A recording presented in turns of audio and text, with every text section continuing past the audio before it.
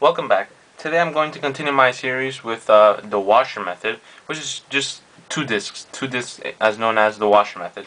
Now, most people think that the washer method is a complete and foreign idea in solid revolutions, but I'm going to show you how it comes from the same idea of discs like we've done in the previous video. So, if you've done any housework or engineering or any simple hardware, you've seen that a washer looks like this. It's pretty much a donut with a hole in there. Now, how can we come up with that? Well, I wrote washer equals pretty much the bigger radius outside right here. And if you took the inner radius and if you kind of in a way thumped it in there and took away that volume that inner area, you'll get that hole in.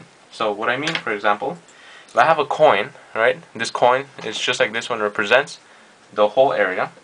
And now if I have this small penny right here that goes in the middle, pretty much in the washer method, everything outside other that's not in the penny is the thing that matters. Alright?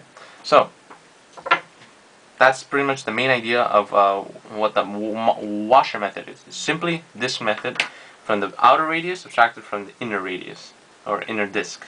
So let's actually go right into a problem. So if I were to give you the following problem, we have y equals 1 and y equals x plus 5 from x equals 2 to x equals 5, and we have this representative area, and I tell you rotate that representative area and find the volume. Well, it's different from the previous videos, the previous examples or ideas that we've done, because in this case we're not touching the axis anymore. So in a way, I drew a representative circle for the y equals 1 and then for y equals x plus 1. In a way, you can see that we created this similar donut shape that we've seen before, and there's a hole in the inside. All we care about is this outside part, and the inside is what has to be absent. So in a way, if we can find this outer area and then subtract the inner area, we can just simply go ahead and find the volume. Let's actually go and do that. So let's concentrate on y equals x plus 1, which is pretty much the same problem, but I'm only concentrating on one function. And from the same intervals, x equals 2 to x equals 5, we want to find the representative area rotated around. Well, now you see that the representative area does touch the y-axis, and this is a typical disk method. So let's actually go and find the volume. So we know that the height from here to here is always going to be dependent on x plus 1. We write radius equals x plus 1. We have to square it because the area of a circle is r squared, pi r squared. R squared equals x plus 1 squared. And of course we want to find the area, so we multiply times pi, both sides. And then, of course, we can put it into the integral. Integral from 2 to 5 of x plus, I'm going to expand x plus 1. That's x squared plus 2x plus 1 pi. It's a constant, I'll put it in the outside, dx. So pretty much, if we do this integration, we'll actually find the volume of the solid revolution. So let's actually go and do that. Okay, this is a simple integral. That's x to the third divided by third plus x squared plus x from intervals 2 to 5. Okay, now I just have to put in those intervals and we have the volume. So I'll get another piece of paper right here. Okay, so 5 to the third power is simply 5 times 5, 25, 125 divided by 3. 5 squared is 25, and of course plus 5. And then we subtract 2 to the third, 2, 4, 8 divided by 3 plus 4 plus 2. Now we just have to simplify. That's 125 over 3 plus 30. And this is, let's see, 4 plus 2 is 6. Alright, let's actually expand this negative term. 125 divided by 3 plus 30 minus 8 over 3 minus 6. Now we can gather like terms. So 125 minus 8 over 3, that's just common denominators. 125 minus 8 over 3, that's just 117.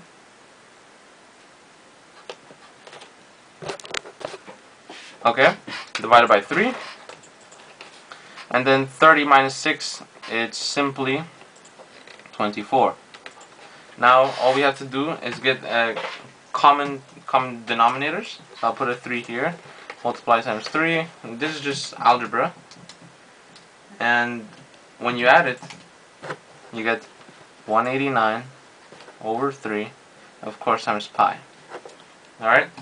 So this represents the actual. Okay, we actually have to simplify this. 189 divided by 3 is just 63. So this volume, or 63 pi, represents the outer volume.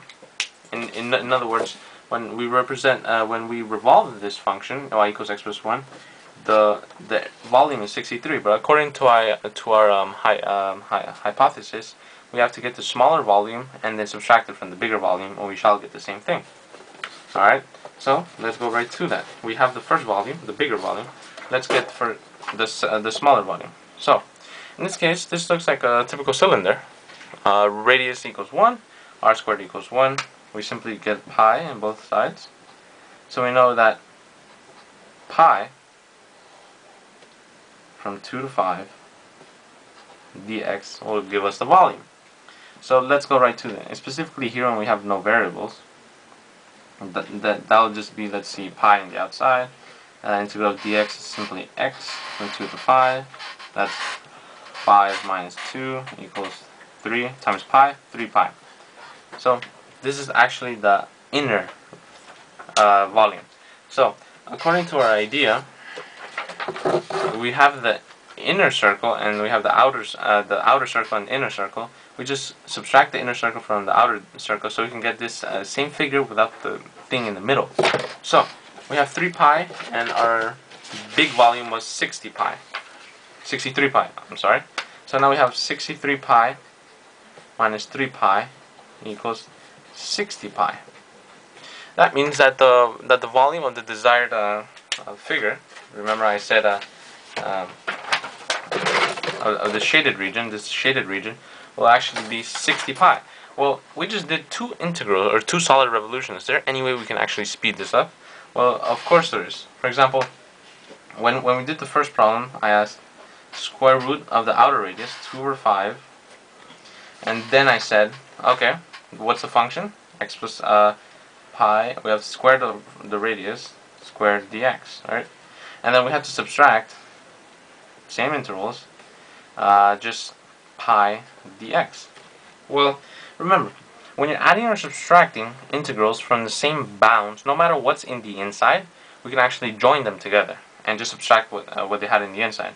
So 2 to 5, we're joining the integrals, pi x plus 1 squared dx, and here there should be a minus 1 squared, minus 1 squared pi. Yes, the dx should be placed into one side. I'll do that right now.